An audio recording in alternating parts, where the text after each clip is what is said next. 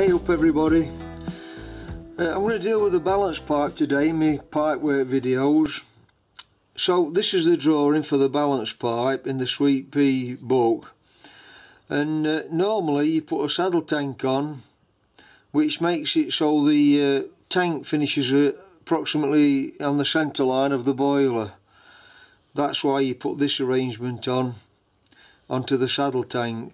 Because I'm doing pannier tanks, I'm going to have to, well, I'm not going to have to do it different, but I am going to do it different. I'm going to do a slightly different arrangement here.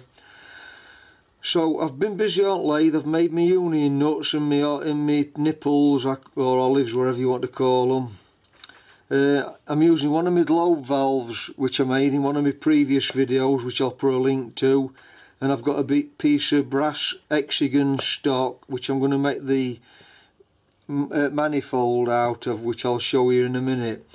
I've got the quarter pipe, so I've got some offcuts of pipe which I'm going to straighten out and reuse. So I've got everything I need. I've just got to go ahead and make this arrangement here. So what I'm going to do then, here's my pannier tanks. I'm going to, because my pannier tanks come into the bottom of my boiler, I've no need to make this semicircle. I'm just going to come out with I'm calling it a U shape. So I'm going to put 2 union nuts onto the tank. I'm going to come off with a piece of quarter pipe with a right angle bend on it, and I'm going to go into a manifold or valve body, whatever you want to call it. Okay, it's all completed now and I'm ready for fitting it to Loco. So I've not really done much other than I'll explain what I've done on lathe. I've just made this. I already had my globe valve, which you can see in a previous video. I already had my union nuts, which I've shown you many times, which I make.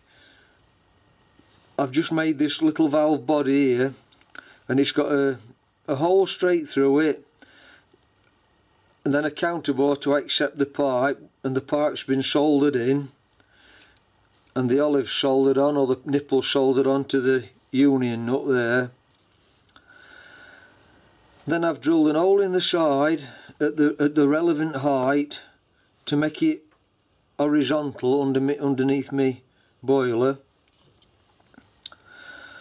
Soldered this pipe in, this quarter pipe, so all that's fixed and rigid now. Then on the other side, just below the pipe, I've drilled and tapped it to accept my globe valve, which in my case is 5/16 by 40 thread. And then I've put this blanking plug at the bottom. You've no need to do that if you don't want. You could just take the valve off to clean it out if it ever needs cleaning, but I thought I'd just put a blanking plug at the bottom. And then I've made this little outlet adapter, and all it is, it's a small union nut soldered onto a piece of pipe, and that's going to screw onto my valve, and that's going to come through the foot plate, so that it clears. The water's just going to drop down past the sides of the wheels. I'm ready for fitting my balance pipe now at Loco, and hopefully, if my measurements are correct, everything should marry up to both the tanks.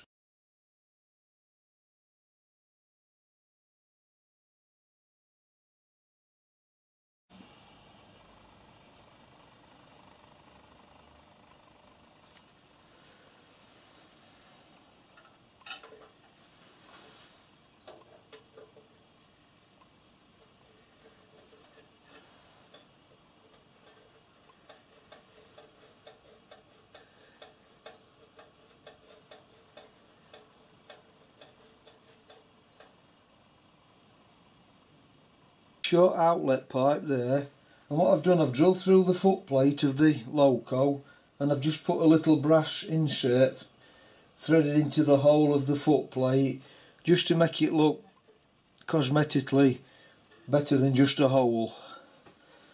And my plan is for this just to come through foot plate and then screw straight onto the valve there.